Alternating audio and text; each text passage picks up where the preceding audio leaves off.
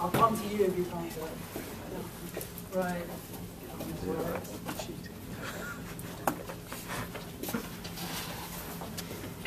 Okay, I want to get you into the mindset of what it is like to be a graffiti artist. I'd like you to take the pen. Right. Whatever you're feeling, you might be your name, you might want to draw a picture, whatever you want, just express yourself. You've all got to do it, so yeah, go as big as you want. Okay. Bearing in mind, you've got 5 tags to do. Okay, so ready, steady.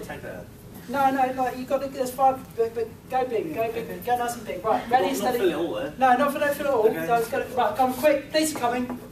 Come on, you're going to move on, that's it, come on, that's it, good, right, pass it to the next person, thank you very much, you can sit down. Right, okay, come on. Right, watch out, there's police over there. You've got to check over your shoulder. Right, that's it, keep going, come on, pass it. I've seen them, they're coming. Right, anyone else? Right, come on. Yeah. Come on, there's loads of official people in their own suits. Come on, move it. Right, go on. You next, go on. Good, right, come on. Yeah, keep going, come on. Go fast, gotta go. Right, next one. Right, somebody else. Right, hey, nice one. Professional. Right, come on. Yeah. You've done this before, haven't you? Right. Okay. Always put the lid back on your pen. There's lots of health and safety regulations with this as well. Don't put it in your pocket. Ruin your trousers. Right, what do we see? Scribble. You said it. Right. What do we see here? What can you see? What does this represent? What's identities? Identities. Not been given much time to do it. Right. Okay. Do you think you could develop your style if you had more time? If you weren't looking over your shoulder, you could sit there 2-3 hours. Yeah. I could get a bit creative. Use different size pens. Where are they on the on our wall here? Where are the tags? In the middle. In the middle. The light surface. Oh, they're on the light bit. Okay, who put the black bits on? The council, didn't they? Okay. Do you see any tags on the black? No. What does that say to you? What are the tags actually respecting there? Colour that the pen is. It's the colour of the pen, yeah, but it's about boundaries, isn't it? It's about framing. It's about composition. Unconsciously, you've all adhered to composition, and this is what taggers do as well. If there's a good spot on the wall that's easy to tag, they will do that. They won't. People naturally respect boundaries. If there's an easy bit to paint, they'll paint it. So yeah, it's about boundaries. Where are your boundaries? Do you have boundaries? If you paint the whole wall black, what happens? So you get white pen. They get white pens. Yeah? It's a no-win situation. So, make it easy in certain places. Think about what your boundaries are. Where are your boundaries? Do you have boundaries? What is your, where do you have jurisdiction over? And where is it your right to assert boundaries? Can you assert boundaries over other people's property if it's in your jurisdiction? If a shop owner commissions a piece of art on their shutter, and then, as quite often happens, the council comes along, and it's the council's job to keep everybody happy. And that's not an easy task. I don't envy that responsibility. But I do think that what everybody wants is changing. And councils are getting their knickers in a twist.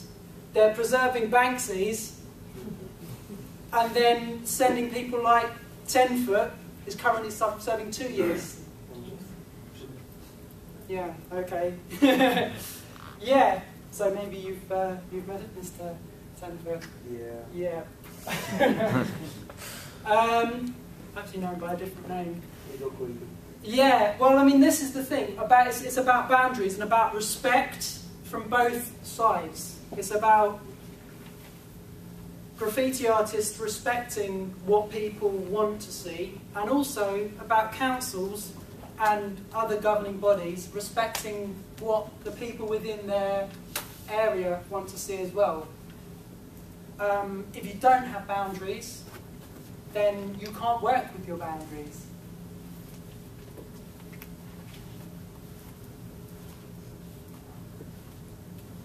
I'd like to show you a little bit. Oh, the reason I'm wearing sunglasses is I can't afford anonymity like some famous graffiti artists.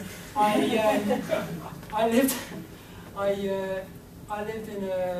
been living in a hostel until recently. I was homeless when I first came to the city. I didn't have support networkers. I was a sex worker. I was begging, I was living rough, I was sometimes squatting, sometimes dossing, I was eating out of rubbish bins, and pretty screwed up. And one of the things that I found in rubbish bins was paint, and there was a kind of this very dark period of my life when lots of creativity came out in a very abstract way, and I just used the paint that I found in the street, and I started painting. I was living in a very derelict part of town, and it wasn't until years later that I actually found my work being represented. I've got, I think that was quite a dark period, and that was something that came out of that period. And that's a book that's just came out last year, but it's starting to be. Yeah, you can do. But this is the journey that the street art has taken me on, and certain areas of lenience, Hackney Wick, where I was living, I was dossing in a derelict church building there, right next to a cemetery, really weird place, but I had that leniency of being able to live there, and then the leniency of being able to express myself. I'm loath to say grateful, because I think it's kind of a right to express ourselves, but East London has been quite hip and down with it. Also, not quite in our area, Glastonbury. Not the centre of street art, is it? I went there much earlier in the year, in the spring, and I did a big mural on the side of a building. Kind of got the nod from somebody that, yeah, okay, you can do it. Didn't really, it's not full permission. I don't know really if they owned the wall, but somebody said, yeah, you can do it. I asked the dog who was walking by, do you mind if I paint this wall? And brilliance of new street art. The new street art that has appeared on the high street of Glastonbury is brilliant. What precisely painted characters to watch over us, and to give them a yellow background coincides with the Martha Care Yellow Day. What a shame that somebody chose to deface these innocent figures with a big hairy appendage. But it didn't say that. Actually, this after the big hairy cock was drawn, the council couldn't have that really. So it was out of my area of jurisdiction. I go on a twice weekly tour of all my pieces in East London, because it's where I live. Twice a week I go around and take out all the tags, all the willies, all the boobies, all the funny speech bubbles that have been put on my art, most of which I've asked permission for to use the wall. And after about a month of bi-weekly tidying, people stop tagging you. You're like, oh, it sticks kind of on one's bit, So yeah, I'm kind of OCD about my work. But yeah, Glastonbury was out of my area, so it was a couple of weeks before I could get there, and by that time the council had cleaned it off. A lot of requests online, and I got a lot of emails from people, and the local press were interested. Who is this? Who did this thing? It was brilliant, we really liked it, and now it's gone. So we went there at 6 o'clock in the morning and redid it, and then da, Stik's thing is back. It's a bit difficult to read from there actually. So yeah, these much loved, but I'm not even going to try and read it, but basically they're saying, yeah, thanks and we love it and thank you for giving it back to us. And the story doesn't end there. I was up there for 2 days staying with a friend. We went 6 o'clock on Sunday morning. You can actually see the vicar who parked his bicycle is actually going into the church there. While I was still in Glastonbury, we just checked online, you know, when you look, we Google yourself, look up, and somebody had posted, oh no, they've been defaced again. Somebody had drawn another willy on it. So we went back to the town centre, but there was nothing on it. And we asked around, and apparently somebody from the town was such a supporter of my work. They'd gone and they've got some yellow paint and they painted out the willy that had been drawn on it. So this piece has been adopted by Glastonbury. I think that was probably the most advanced reception of street art I've encountered, and you know, I live in one of the supposed epicentres of street art. Yeah, Glastonbury. Which leaves us with reservations, places where we are allowed to paint. Okay, this is part of an exhibition we had in Mile End Art Pavilion. The manager of the park, Michael Rowan, wears a suit, very official and very well connected, and was very cautious about us putting on the event. But after the event, actually said that the unwanted graffiti in the area actually went down during the period that the show was on. It was on for a whole month. We opened up the Mile End Art Pavilion. We had very well-known street artists, international street artists. We've got Run here. We've got some very naughty boys as well who paint trains. We've got local kids coming in who'd never used a spray can before. We've got Grems, who's a very famous street artist, just also doing a lot of things with, I think he made a Swatch watch, and yeah, doing a few sort of more corporate things, which I've also got to touch on as well, because the corporate aspect of it is a big thing, and you know what, if the councils don't get on board, the corporations will. And all the really evil ones as well are using child slave labour in the forest. And isn't it weird how all the companies who are using child slave labour in the East want to get down with the kids over here? Yeah, that's a kind of bugbear of mine. That's something that I really want to watch out for. Where are we? Yeah, who's using them? Who's using these spaces? These are your, what you perhaps call your problem kids. These are people who are from problematic backgrounds, unprivileged areas, people who've got a lot of problems. I know most of them. I've been one of them, and I'm probably still one of them. This is an outlet.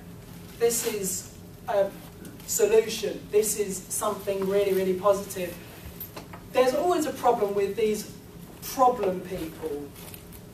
There's constant councils and governments are always trying to invent new games and trying to occupy the minds of these young kids, these young scallywags who are going out and stealing mopeds and doing this. You know what? They're already doing it. They have got the solution here. They're going out and they're painting, well, they're not allowed to do it anywhere. So if you say you're not allowed to do that here, so I'm not allowed to do it anywhere, so what does it matter? But if you do have areas, reservations, then at least you can say over there, and like we demonstrated with our boundaries here, if you do reassert your boundaries, they do work. It just takes assertion, a stripe at each end of the wall. If you go over that stripe, keep going over it, then people will notice that it's in the same way that people notice when they go over my work, it will stay there 2-3 days maximum. I spend more time cleaning graffiti off my graffiti than I do making graffiti. I spend more time cleaning graffiti than I do making graffiti. In fact, that was like being drunk.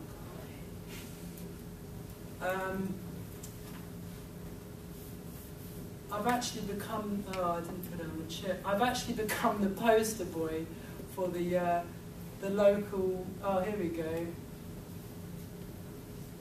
This is the graffiti removal people. They've actually used me as their logo. Rainbow, friends of yours, I think. Rainbow removal. What else? Right. Also run school projects, adventure playgrounds. This is about having a boundary and having a place, a reservation, where people can express themselves, starting young.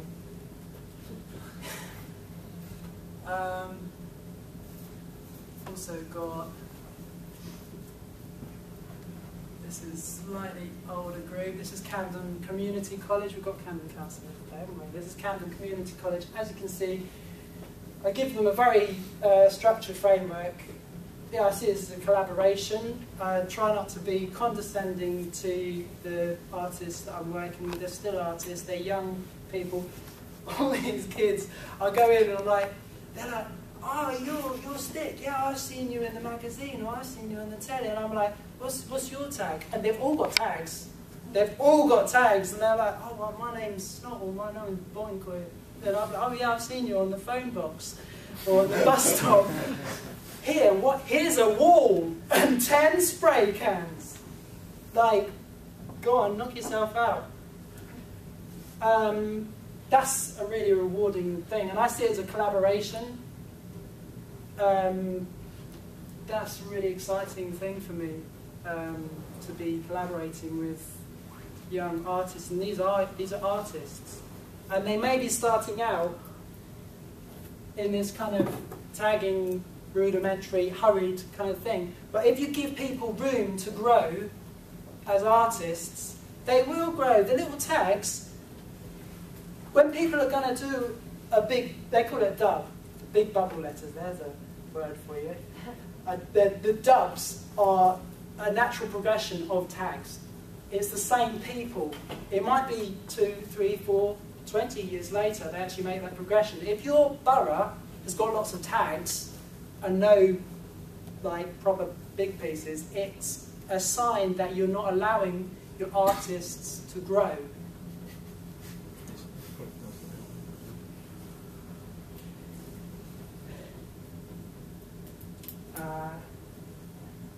I've been allowed to grow. I live in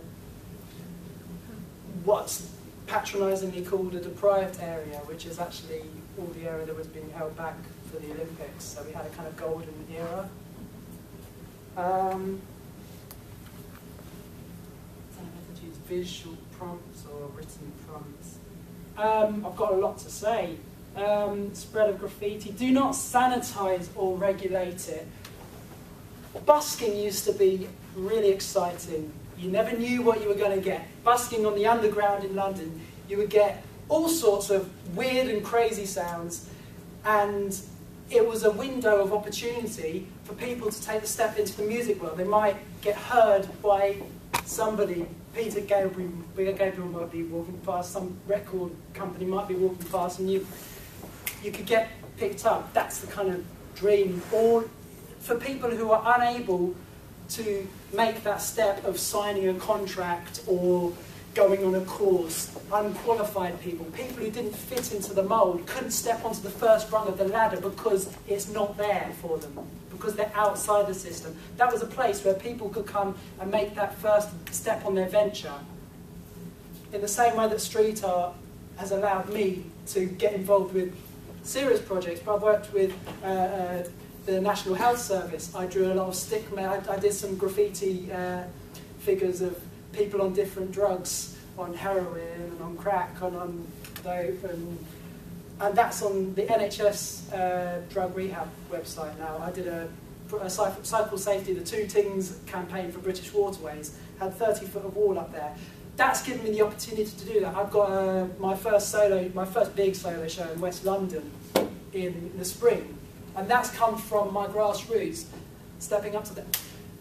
If you don't allow people to make that first step, if you remove that first step, the way that going back to what I was saying about the busking was regulated. They gave you a little sphere, a little semicircle, and you had to pass an audition to play on the underground. That takes away the bottom rung. If you're able to attend an audition and look smart enough and say the right things, fill out some forms, have a national insurance number, have all the blood, then you're kind of there already. You're past that first step. If you sanitise the graffiti scene, if you try to regulate it, if you say, right, I mean, I think there are some amazing projects where walls are given to artists, given, not sold, to artists. There's space for that too, and there are going to be things with walls being, the value of walls as advertising space. We see advertising space creeping into street art space, which is horrible. We see corporate adverts being pasted up over really high-end graffiti with no knowledge of graffiti, just using that as a medium to sell products.